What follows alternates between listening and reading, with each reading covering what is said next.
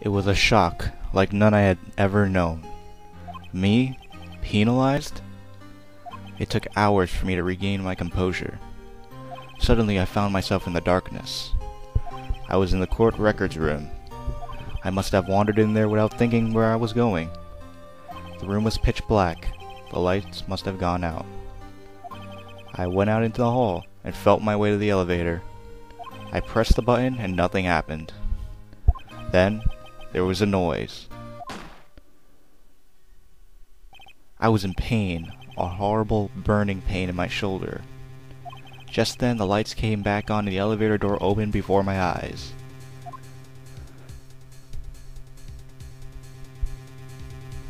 I saw 3 people inside, all lying unconscious from oxygen deprivation. Much to my surprise, a pistol lay at my feet. I knew then it was destiny.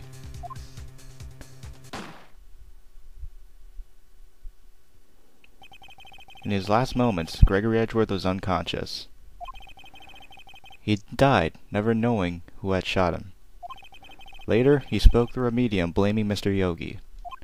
He was fooled. It was the perfect crime. Tisk tisk tisk. Who would have thought another man would have come to open that elevator door? Judge! Oh, what? What are you doing? Do your job. Bring an end to this miserable charade. Now, end it. Very well. And that is it. It appears that we have come to a very long way to the end of this maze. 15 years later. Mr. Miles Edgeworth? Yes, Your Honor. You were innocent. You are innocent. As you said, it was all a nightmare. Yes, Your Honor. This court finds the defendant, Mr. Miles Edgeworth, not guilty once again. And confetti once again, yeah! So ridiculous. Confetti in a courtroom. That is all. The court is adjourned. December 28th, 5:38 p.m. District Court Defendant Lobby Number 2. It's actually 5:49 p.m. when I'm recording this. Nick, we did it. Did you see his face? Von Karma looked even paler than usual. He's pretending to be all cool, but inside he crushed him, Nick. Crushed. I gotta say, I'm impressed. Hey, it was pretty close, though. I was sure we had it. I know, I was on the verge of tears the whole time myself. But now it's all just a good memory. So it's finally over, Edgeworth. Huh? Oh, right. Yeah? I'm not sure how to say this, but I know. Thank you. I see.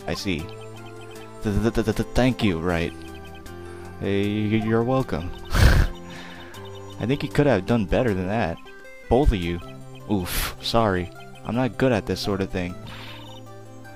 You got a lot to learn, Edgeworth. Dear. Whoop! Amazing, pal. You pulled through just like I thought you would. I'll never forget this. I owe you one, pal. And tonight, let's party. Dinner's on me. Yeah, my salary went down a bit this month. But who cares? See, Mr. Edgeworth, you should take a lesson from Detective Gumshoe. That's how you say thank you. I see. Ahem. Whoop! I feel foolish. Don't worry, take it a little at a time. You'll get used to it. It's been 15 years since I've seen Edgeworth this unguarded. Hey, y'all! Lotta! Y'all were great in there. Thank you. Yo, Edgeworth! Congrats! Thank y'all very much. I knew you were innocent from the start, of course. Just look at you. You wouldn't stick your hand in the cookie jar even if no one was there. You were the witness on the first day of the trial, weren't you? Yeah, well, let bygones be bygones, eh? Speaking of which, what are you doing now, Lotta? Who, me? Oh, I went back to college. I gave up trying to be an investigative photographer pretty quick. Really? That's too bad. Huh? Isn't that the hot dog guy from the park? Huh? Wait a minute. It couldn't be. It's over, Nick. My life is over. Oh, why the sad face, Larry? What happened now?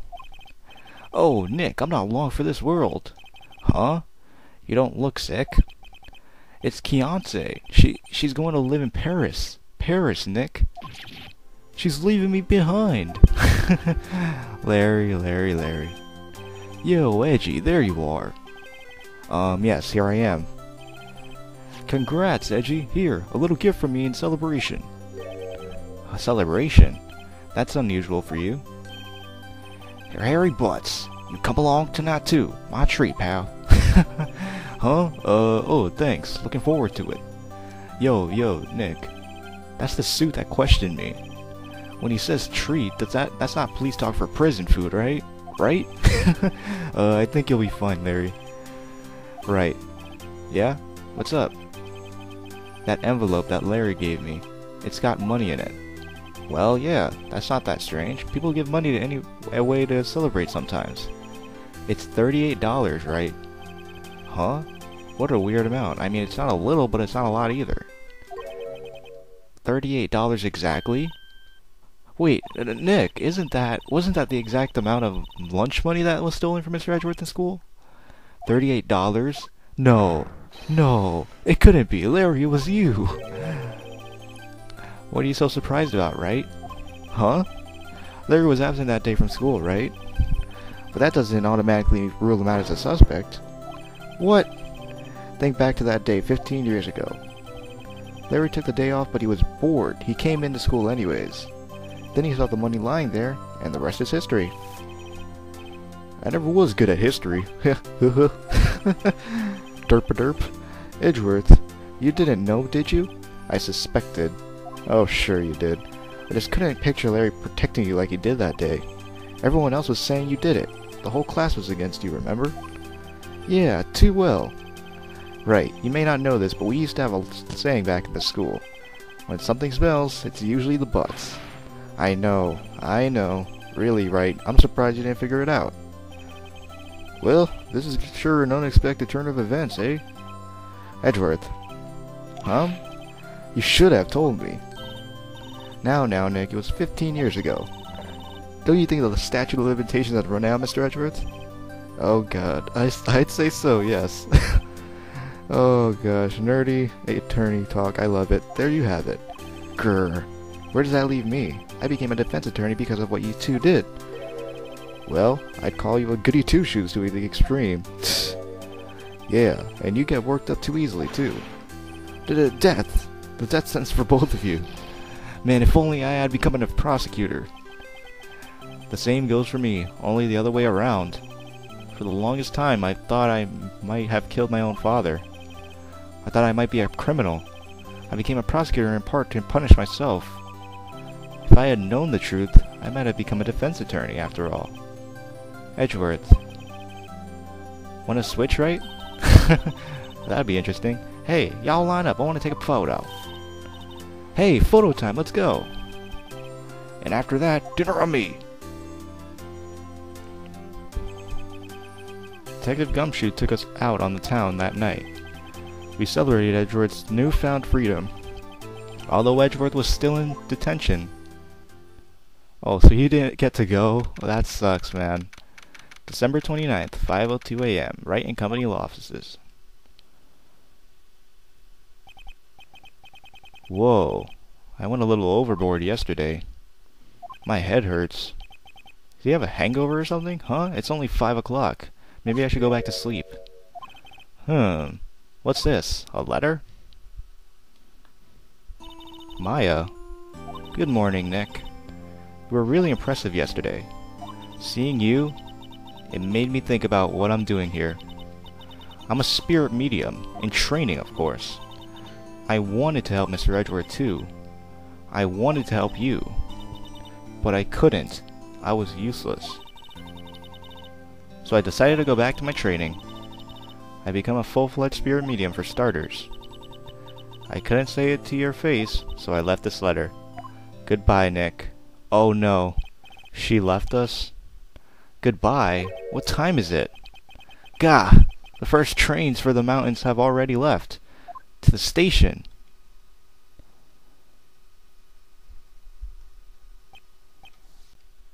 I guess I'm too late.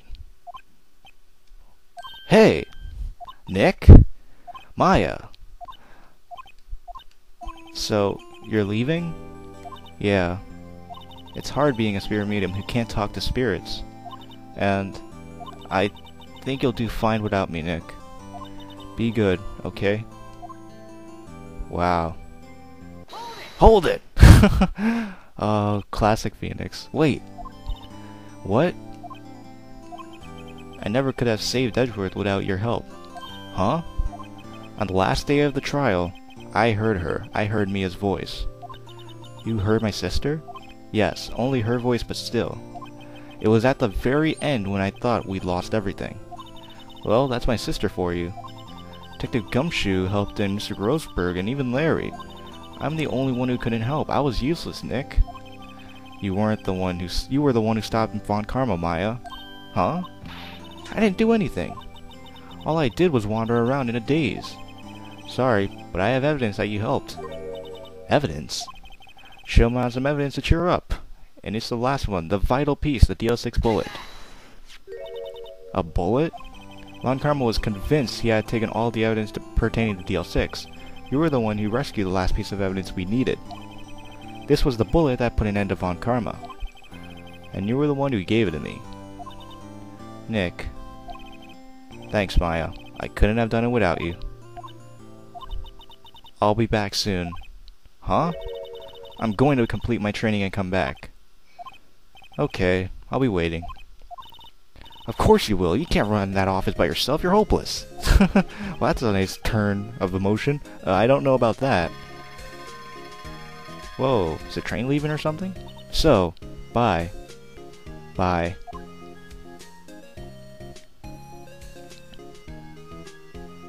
How sweet. Thanks, Nick. Such a nice photo.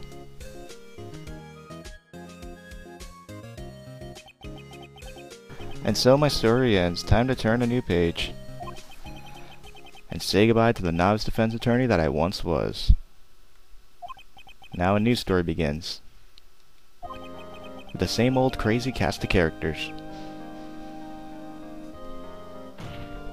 Ha! Don't think you've graduated yet, amateur. Mr. Wright, perhaps you'd like to rethink that claim? Yes, Your Honor. Uh-oh, I got a bad feeling about this.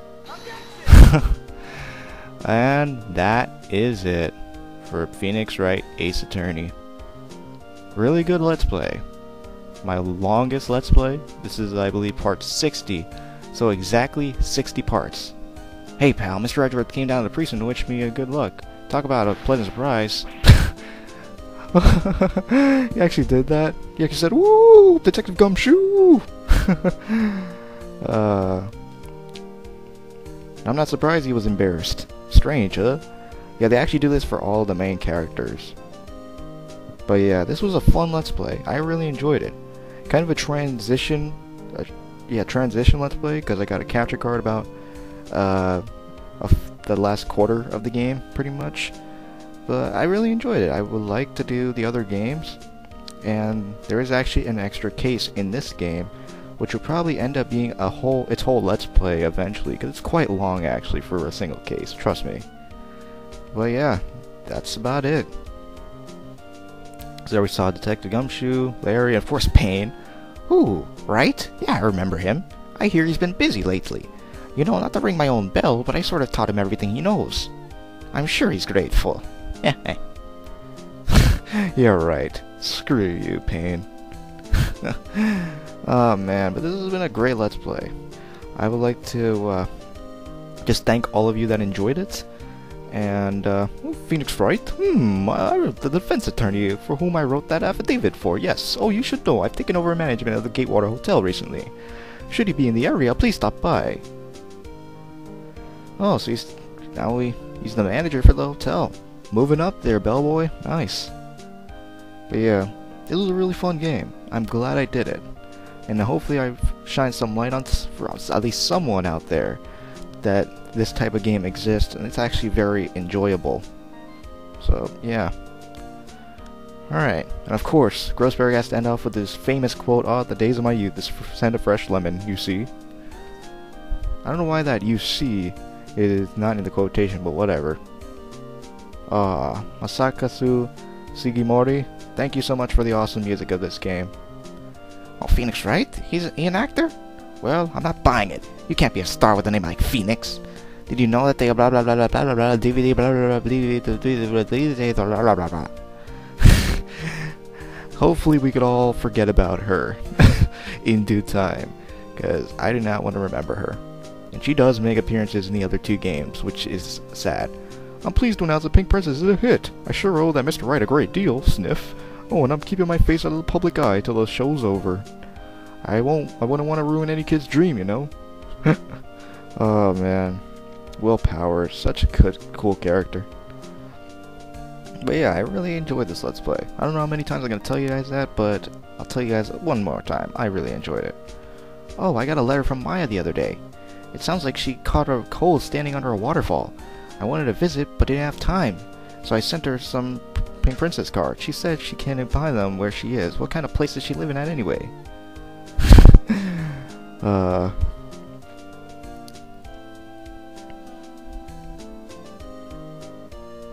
Alright, I believe they have Laudenex. Oh no, this guy.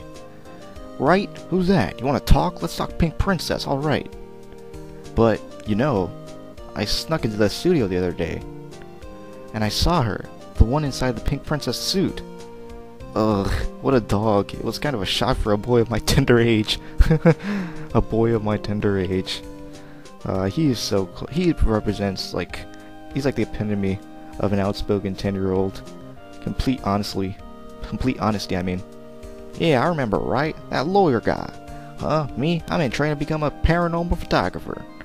You know that picture I took of everyone? Well, just behind them, there's a ghost.